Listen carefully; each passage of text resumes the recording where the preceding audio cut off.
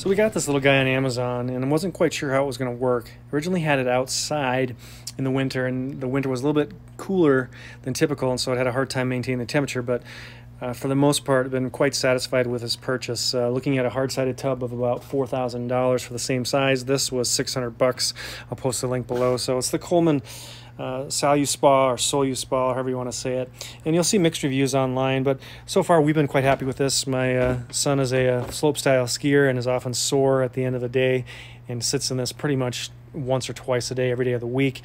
This is the little egg that goes on with it and heats it. You can see we're at 57 degrees, and I'll explain why this is so cold right now, but you can see the unit is heating.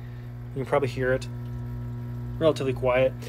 But what happened was we had a massive windstorm, and it blew off the cover because I never latch it because I'm lazy.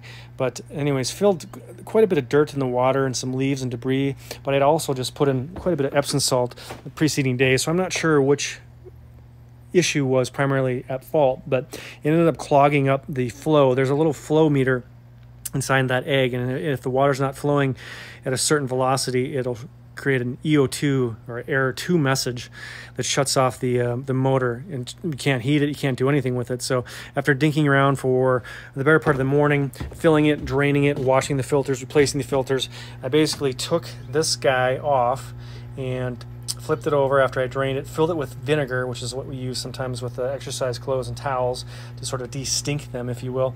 Let it sit in the sun for about 2 hours, and then I came back and hooked up a garden hose to the intake there and flushed it one way, then I flushed it the other way, and then I also used the hose and flushed, inward this way to blow out any residual debris. I didn't really see anything come out.